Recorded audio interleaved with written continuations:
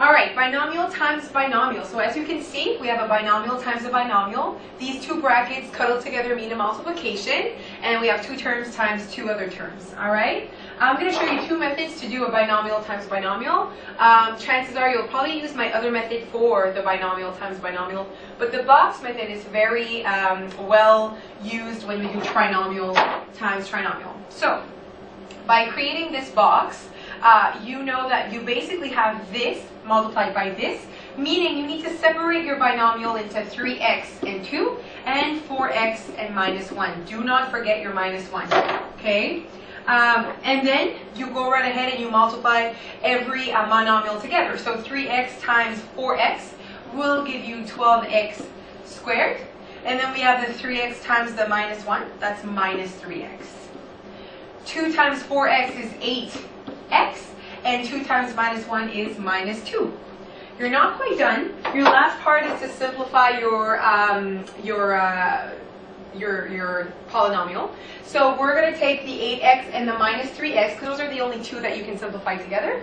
You have the x squares and the constant, which you can't simplify more than that. So we're left with 12x squared, and then 8x minus 3x gives you 5x, and you're minus 2.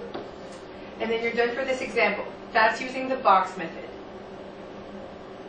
If you want to use the foiling method, basically you're doing the same thing without doing the box. So you just need to make sure that every monomial is multiplied with each monomial. So you're going to make sure that you multiply this 4x with these two and this minus 3 with these two.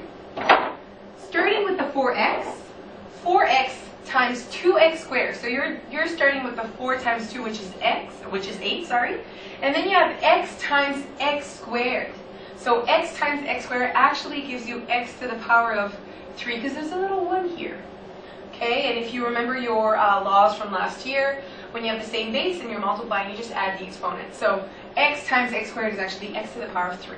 All right, then you have the 4x times the 5, which gives you 20x. Then you're going to go with the minus 3 times the 2x, give you minus 6x to the power of 2. And minus 3 times 5 is minus 15. Don't forget your minuses, that can be an issue. If I look at my polynomial now, it is simplified at its simplest form. We have x squared, we have x cubed, x and x squares, and constant. It cannot get any simpler than that, so you're done.